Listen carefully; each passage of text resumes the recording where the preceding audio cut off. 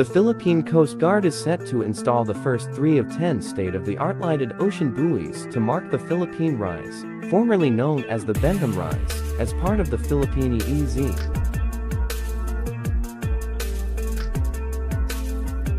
The 30-foot-long buoys arrived in Cebu from Valencia, Spain on May 7. Said ocean markers were carefully assembled by the PCG Maritime Safety Command and M-Nav Solutions Incorporated.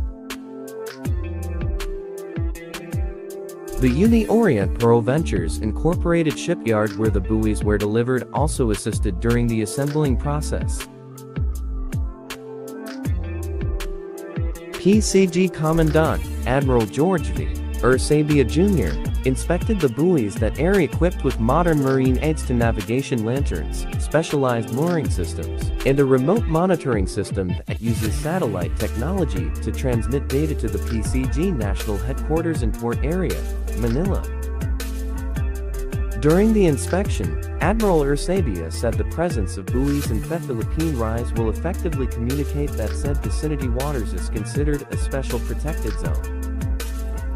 Moreover, said ocean markers will also be used by the PCG to mark the designated food supply exclusive zone and ensure safe navigation in the Philippine Rise. That's all guys, thanks for watching, please don't forget to like and subscribe.